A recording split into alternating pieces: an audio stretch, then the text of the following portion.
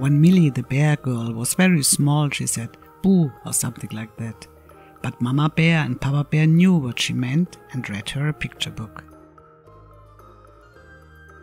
Soon Milli had a lot of books, and when she grew up she said, "Please read a picture book." Milli lived with her parents in the cozy bear house at the back of the forest and had a good time. Especially in summer. Mama and Papa Bear always had time to read her books. First Papa Bear read, then Mama Bear, then Papa Bear again, and so on. That's how it was every day in summer, morning, afternoon, evening, and sometimes at night. But when autumn came, there was no time for reading. Papa and Mama Bear had to work, right after breakfast, gather supplies for the winter. Chop wood, catch fish, harvest honey. There wasn't even time for a tiny picture book. "Should I read something to myself?" Milli cried indignantly. "That's a good idea," said Papa Bear. "You can play something and snack honey," said Mama Bear.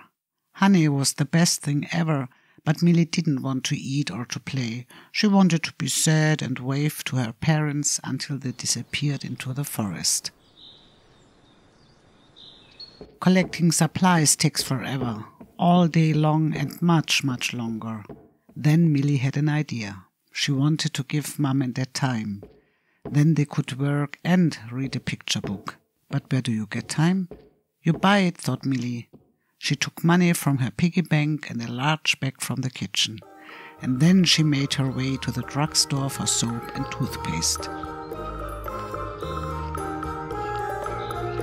"A bag full of time, please," said Milli politely and showed her money and bag. "We don't have time. We only sell soap and toothpaste." Mr. Hamster, the salesman, snapped, looked grim, and harshly sent Milli away. Good advice was expensive. What now? No matter, the animals definitely sell time in the forest, thought Milli, and went straight on into the deep wood. It was dim and a bit scary there, but Milli wasn't afraid. She was a strong bear girl. First she met the busy mouse. "Mrs. Mouse," said Milli in a friendly manner, "can I buy time from you?" "Time is running," the mouse chirped, had to feed her children, and scurried away. Doesn't matter, thought Milli, and continued walking until she almost stepped on a snail. "Haste makes waste," the snail whistled when Milli asked for time and disappeared into her house. Again nothing. The deer didn't have time either and had to eat.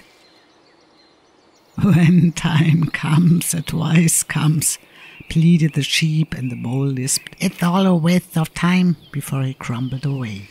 Suddenly there was a strange cracking sound in the bushes, and then the clever fox appeared. "What is a little bear child doing all alone in the middle of the forest?" he asked and licked his lips. "I want to buy time," said Milli boldly. "Time is money," cried the fox. He grabbed Milli's penny and jumped away. He even didn't ask her. "You can't buy time anyway," called the large long-eared owl on the branch opposite. "And how can I get time?" Milli shouted angrily. "Ask the sun," called the owl. In fact, it soon became dark. "Hello, dear Miss Sun," Milli called quickly. "Can you give me some time, please?" "My time is over," the sun whispered, smiled, and sat behind the mountains. Now it was completely dark. Money gone, pocket empty, without time, no picture book at all. Milli cried. Besides, she would never find her way home in the dark. Oh, if she had stayed at home, then she could at least snack some honey.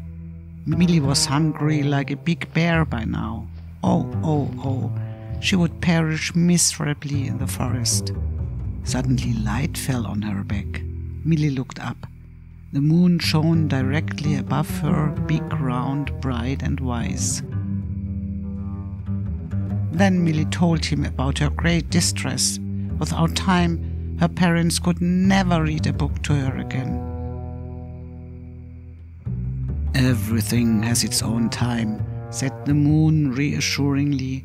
"And now it is time to go home," he continued, lighting the way for Milli through the forest and towards a penny on the ground. Who probably lost it? Milli picked it up quickly and finally reached the cozy bear house. Papa and Mama Bear had long since returned from collecting supplies and were looking forward to the baby bear who just entered the house. "Sorry, I don't have time for you," said Milli and showed her empty bag.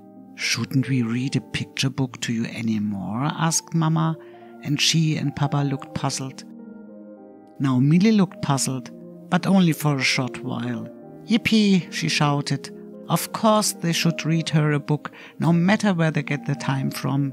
And Mama Bear and Papa Bear read, and in between Milli was allowed to snack some honey, and then they continued reading and reading until the sun rose.